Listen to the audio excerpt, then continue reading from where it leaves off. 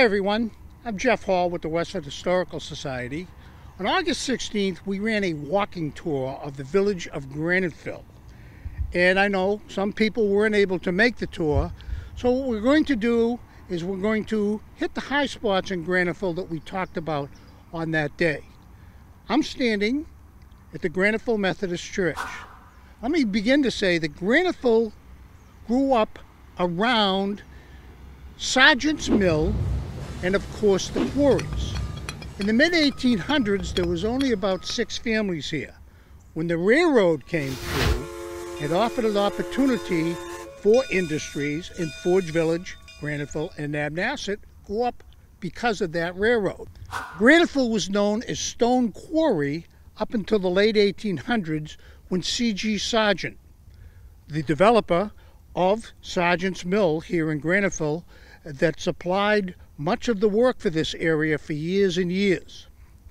C.G. Sargent also was the one that contributed to the Methodist Church. His family put up some $10,000 in the 1870s to build the Graniteville Methodist Church. The Sargents lived on the other side of the mill pond. And the mill pond was created by the Sargents in order to run the mill that was the heart of Graniteville. And they built that mill in 1859. There are 3 houses on the other side of the mill pond across from the church. The first one belonged to C.G. Sargent, the second belonged to Alan Sargent, and the third belonged to Fred Sargent. Alan and Fred were sons of C.G. Sargent. As I said before, Sargent started on the other side of the mill pond.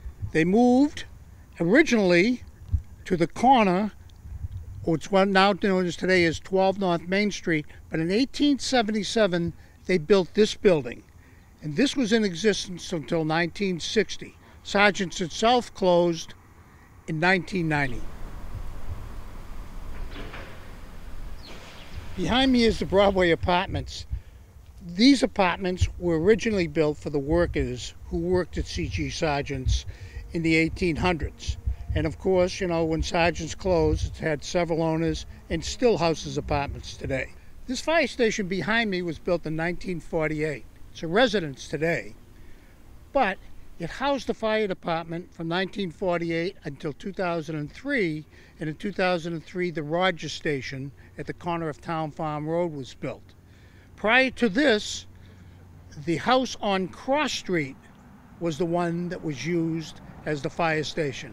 And prior to that, it was over by Johnny Haley's or Haley's Oil Company. It's the Arthur Choate Hose Company number 2. Okay, we're on Cross Street, and believe it or not, this house you see here is the site of the Albert R. Choate Hose Fire Company. I said 1908, but it was actually 1914 when this was used, and it was used up until 1948 when the brick firehouse was built. Albert R. Choate Firehouse, Company 2. This is the Post 159 Legion Hall, and this was probably the center of Graniteville, you know. It originally was Haley's Hall, and then became Abbott Hall, and then became American Legion. All kinds of things were held here. You know, they had dances and penny sales, and this was actually the first place I ever voted, was right here. And believe it or not, they had elementary school classes in here, because the kids from NAB would come down before the new NAB school was built, and there was an overflow in Sargent, so the kids would actually go to school here, believe it or not. But after World War II, it was named after Frederick S. Haley. Fred Haley was a 1916 graduate of Westford Academy who served in World War I. And after World War I, he came back to town. He was the son of J.A. Haley. Came back to town and worked for his father, and actually was a captain of the Choate Firehouse. When World War II broke out in 1940, 41, although Freddie was in his 40s and too old for the draft, he somehow got back in and was sent back to Europe with the Allies. Freddie was killed in Normandy in September of 1944, 3 months after the Normandy invasion. He was the oldest W.A. grad to serve World War II. This is Frank Furbish's old homestead. Frank was born in Freeman, Maine in 1861, and he moved to Graniteville in 1880. A few years later, he started working for C.G. Sargent Company, which he worked for 57 years, and he rose to the position of a consulting engineer. But that's only part of Frank's story. The service to town is remarkable. I'm just going to give you a few of the things he served on. He was a selectman for 12 years, Board of Health for 8 years, school board for 12 years, police, actually was a police chief for a year, fire department and finance committee. And also he had a business, which we'll talk about when we come down Broadway later on. But this is Frank Burbish's house. When Frank died in 1940, the Sargent's Company let all the workers out, gave them a half day off so they could attend Frank's funeral. So that was the big deal. This is Frank Burbish. We're now on 4th Street in Graniteville, and I wanted to point to the house behind me, number 4, 4th Street. This was originally the Blodgett store that had been moved from across the mill pond, the site of where the original Sargent's and Calvert was built. It was originally the Wright and Bemis store. But when that building burnt in 1929, Mr. Blodgett moved it over here. And then he sold the business to a Mr. Green. Green owned the store, and it remained a store until probably the late 40s or early 50s. We're still on 4th Street here, and behind me is a home of Jack Doucette. Those folks who have made some affiliation with the Blanchard School. Jack was a long-time principal there. And sadly, Jack left us much too soon a few years ago. But this is his home, this is where he grew up. His mother was also a teacher at the Westford Academy, and his sister also taught in town, too. 11th 4th Street. 1930, Lowell Blanchard and his son Roy were living here. Lowell, born in Maine in 1953, died in Westford in 1936. In 1940, Roy, now married to Mildred Stevens and daughter Meredith, were living here. Roy's occupation for the 1940 census was listed as the ice business. Roy was the guy who delivered your ice to the ice boxes before the coming of the refrigerators we know today. One of the most prominent buildings here on 4th Street is this condo building. And the interesting part of this building is that this building was moved here in parts from Fort Devens during the 1920s, and I guess after the war to end all wars was completed, they figured there was no use for it, so it was bought up, brought down here, and made into apartment buildings, and they're now condominiums. This is an interesting home at 11 and 13 3rd Street, kind of sits back, but this was a barn at one time. If you look at number 13, where that young lady is standing on the porch, she'll tell you there's a hayloft on that side. And on this side was part of the barn.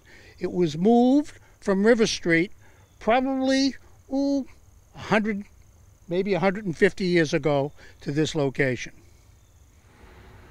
Hi, I'm at the corner of Broadway and 1st Street, and behind me is a sign dedicated to William R. Gower. William was commonly known as Roger Gower. He lived down here in Broadway next to the Legion Hall. Roger was an outstanding soccer and baseball player, and actually when the town had a team go to the national tournament in Kansas, Roger was one of the players. During World War II, he served in the Army Air Corps and in Europe and flew over 19 missions for being shot down and killed in January 1944. Roger and his crew received an accommodation from Winston Churchill and General George Marshall. This is the sign here. I'm at the corner of 1st Street and Broadway. What you see behind me are homes that were built after Parents Market was went out of business and was torn down. But this site housed Parents Market, which was really one of the landmarks of Graniteville from the 50s, 60s, 70s, 80s, well into the 90s for about 50 years. Roger Parent and then his sons ran the store. Prior to that, it was a First National store run by John Tandis, and that goes back to the 30s and 40s. These houses behind me is on First Street is where the Idle Hour Country Club was located. It actually was built in 1915 by the Richards family as a bowling alley, and developed by the Melanson family. And during the 40s, the 50s, and into the 60s, it was one of the key night spots. Many wedding receptions were held there, Christmas parties, and New Year's parties as well. It was the place to be. Graniteville. Ultimately, those of us who lived in the area remember the 1980s when it became a Hell's Angels bar, actually, and kind of was taken over by bikers. By the late 1990s, Frankie Melanson, Louis' son, decided he had had enough of the business and sold the land, and these three houses were built. This is the house of Bobby Wall. Bobby Wall was really the founder of the Westford Little League. When they founded it, it was called the Westford Small Fry League, because the reason they called it Small Fry League was the town really didn't have the funds to join the national organization, so they called it Small Fry League. I'm going to read an excerpt from the Lowell Sun from 1953, September. Robert Wall, organizer and coach of the Westford Small Fry League, was presented a substantial purse of money at the recent playoffs, an outing held for the teams at the Abbott Park, Graniteville. The presentation was made by Edwin Evans on behalf of the parents of the young boys in appreciation of Mr. Wall's work and devotion to their summer. When the Little League first started, our Small Fry League, when you picked up your uniform in the spring, you came here. When you dropped off your uniform after the season, you came here. The phone number for the Westford Small Fry League was Bobby Wall's house. And, you know, he was really the guy that got it going. He later became a priest, Bobby did, and when we go up the ball field, we have a little plaque up there for him assigned in dedication to Bobby Wall. So this is his house. We're on First Street still. Behind me was a home of Mr. and Mrs. John Cannell. The Cannells became a very prominent family in town. They had 5 sons. One son, Joe Cannell, became police chief. One of the other sons, Jack Cannell, became town council. Another son, Danny, became a prominent attorney in town. And another son, Bill Cannell, had a business up on Route 40 next to Mariel's Diner, filling station. But they were very prominent. If you go up the center on Cornell Drive, that's what that name comes from. But this is their home. This is where they grew up, right here. Standing by number 20 First Street, and this is the home of Amy Jarvis. And I mentioned Amy. Amy was a barber who actually was in Forge Village. I think there was 5 or 6 barbers here in Graniteville.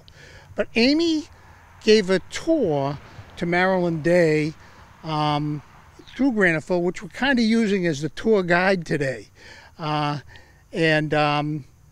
Some of the things you're not going to see, if we missed, I would suggest you pick up this book because it gives a detailed history of some of the homes here in Graniteville. We're on River Street now, and behind me is this home here was actually a clubhouse behind the baseball field. What they used it for was visiting teams would come in and play ball, and the visiting teams would actually stay here, and it was, you know, served as restrooms and showers and such. But they moved it down here in the 1920s and became a house, and this is on River Street. We're on River Street still, and behind me is a home, or was the home of Noella LeDuc. Many folks may have seen the movie League of Their Own. Noella actually played in that league for 4 years. She grew up here in River Street, and she started playing baseball at the age of 5, right behind here. And this is where she was discovered by Rita Briggs, who was playing for that league, the All-American Girls Baseball League. Noella played 4 years in that league, and in 1988, the Hall of Fame in Cooperstown had a women's exhibit, women in baseball exhibit, and Noella's name is on that exhibit. But she grew up right here and played baseball behind us. This barn you see at 8 River Street belonged to Lester Reeves. He had a stable there and raised horses at one time, probably gave horseback rides. Lester's probably better known for the garage he had in the center of Forge Village, next to what's now the pizza place. Then he built a second garage, what is now Phase 2 auto body. his son John did not want to take over the business, so they ended up selling it. But Lester had a little thing here for horses. I'm at the corner of Broadway and River Street. Behind me you see the railroad bridge, which was known as the Counter Bridge some 100 years ago. I'm standing in front of the property here, belongs to Keith McLaughlin today, but this was the site of the Carpentier blacksmith shop, which became also the Carpentier repair shop, automobile repair shop in the 1920s and the 1930s. We're at the entrance to American League's baseball field. Behind me is a sign which is dedicated to Father Bobby Wall, who was really the founder of the Westford Little League. He really was.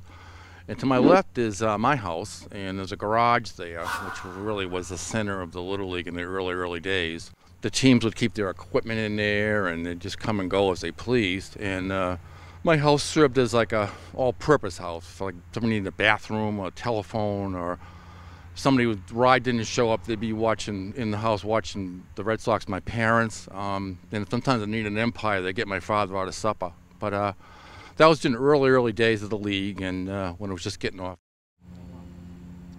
The field, G1, the one that bears my name incidentally, the Jeffrey Hall Field, was actually the original field that was here, and the only field that was here. And this goes back to the early part of the 1900s. And if you check Bob Oliphant's things that you regularly see with the Westford Wardsman, he talks about any number of teams coming in here and playing on a regular basis. Soccer games were played here. It was owned by the Abbott Wisted Company, and they turned it over to the town in 1957 after they had left. But we had some semi-pro teams that came here. One named Dixie Walker, who played for the St. Louis Cardinals, I believe, and the Dodgers. Actually played here at one time. It was advertised. So it wasn't just Little Leaguers here. Some pretty prominent ball players played here as well. We're on Broadway here. Behind me is this was the site of Frank Furbish's Chevy dealership. We talked about Frank earlier in the tour, and this was his business. After Frank sold the business, Norman Nesmith owned it, and he had a service station. And then later on, Bob Herman, who some of you may know, had this station as well. So this is the history of we used to call it the Broadway Garage. So it has quite a history here in town. And just a side note, new cars would come in on the railroad tracks, were crossing the funeral home, and then they were trucked over to here, the Frank's Garage, when they had the Chevy dealership. I'm in front of 10 and 12 Broadway Street. Number 10 is where your fire chief, Joe Todd, grew up. His family bought this place in 1919, the Wilkes family. But it's probably most famous for the basement of number 12. In the basement of number 12, there is an oven that they used to baking bread and other goods that were sold to the people in the area, Wilkes Bakery. At the corner of Broadway and 2nd Street, this is the Holmes, H-O-L-M-E-S. You can see this little area that juts out. That one time was a little candy store, but it was also a barber shop at one time. Arthur Holmes owned it. Right now, it would be Arthur's grandson, Mike Dutton, who lives here. His mother was Janet Dutton, who was the postmaster in town several years back. But it's an historic house, as I said. There were many little stores in and along Graniteville 50 or 60 years ago, and this was one of them. The quarries, Abbott, Sargent's, all were major parts of the industry here in Graniteville. But the one that has sustained itself from, I guess, the 1860s up until today is J.A. Haley & Son Heating Oils. They didn't all start out as heating oils. I'm here with John Haley and Belle Haley, actually. Yes.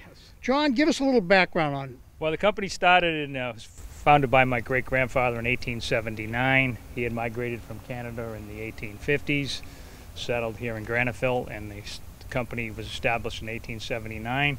The building was constructed in 1883 that houses us today, and it's been 5 generations of us, family and on so, and to present day. So it started out as wood, coal, building products, wagons, teams of for hire to haul stuff around Graniteville and parts maybe into Lowell as well. But so anyway, it's been a long run, over 140 years so far. And as far as I'm concerned, we'll keep going as long as we can. Geez, I hope so. Yeah, I need the heating oil, Yeah, John. yeah. Well, this is an interesting part of Graniteville history, this little area behind us, John. Absolutely, I'll get away from the door. The group, John and I and Jimmy Van Beaver and our group, this is where we hung out. It's the basement of Haley's office, and it was called The Hole. And we were here for several years. Until we got out of here, and Johnny's father had just about enough of us and told us we could leave. But you could do any night of the week or on the weekends, particularly in the winter time. Yeah, it was a nice warm place to come and sit and just kind of relax and kick back. So, The Hole. Well, that kind of concludes the tour. We're back here at the Graniteville Methodist Church. Behind me is the Mill Pond. I want to give a plug to a community group down here called Graniteville Pride. Johnny Haley's wife, Diane, was one of the driving forces behind beginning Graniteville Pride, getting the work done to dress up the pond. This Bond with the Pond was an initiative of the Westford Academy service team in May of 1998, and they combined with the Mill Pond Restoration Committee and a lot of members of Graniteville Pride to maintain and keep pride within this village. I want to also mention that there is much more to Graniteville's history, starting at the town farm and going all the way up North Street to the Gould Picking Farm. And we didn't get a chance to walk that, but I would suggest if you have any questions on that or interested any further, stop up the museum. Linda Green has all of that information. We'll sit down with you. There are plenty of books on Graniteville's history, as there are in the other villages, and there are also videotapes. So, looking forward to seeing you at the museum. Open 9 to 1, Monday, Wednesdays, and Fridays, and reopening from 2 to 4 on Sundays.